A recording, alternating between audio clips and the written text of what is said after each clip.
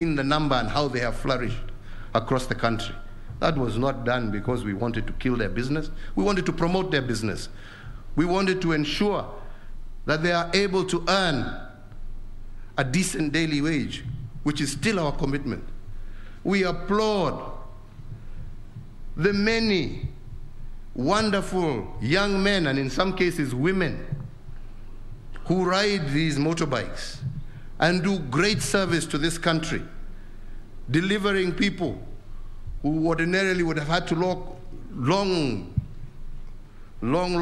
distances, that last mile, where a bus or a matatu will not go, and helping passengers with their luggage to get to their doorsteps. We know the great work that they are doing in terms of helping us achieve a truly digital economy through delivery of goods across our country using bodas, actually really boosting our digital economy. We have heard of many heroic stories of young men who have come to the rescue of women and people in distress voluntarily and returning even goods that people have left behind. This we cherish, we love, and we want to support, and we shall continue to support.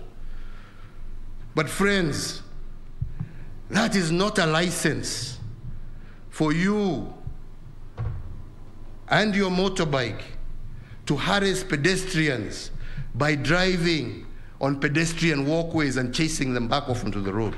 It's not a license that allows for a boda to be used to do drive-by shootings or to break vehicles' windows and harass motorists along the road. And most definitely, it is not a license for you to strip and remove dignity from our women. No.